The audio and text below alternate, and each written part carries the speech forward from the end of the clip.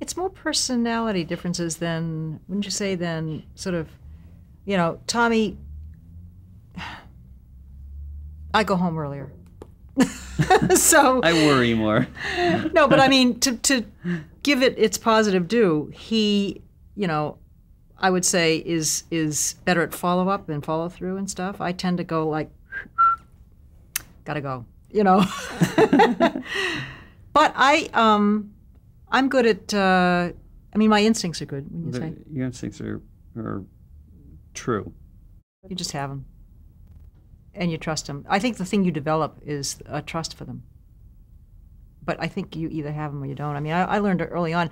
I used to have, you know, early in my working life, I had this job that paid practically nothing, but the function was so important. It was at an ad agency, and it was telling major clients, recommending to major clients what to buy into that the networks were doing.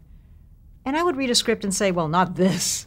And my boss would say, well, how do you know? I said, well, read it, you know, but apparently, you know, that's not a skill that everybody has, you know, that you actually read a script or hear an idea or watch a rough cut and you say, no, or yes, or, you know, something. So, and I think casting comes into that, being able to read a script and tell ordinary writing from extraordinary writing, you know.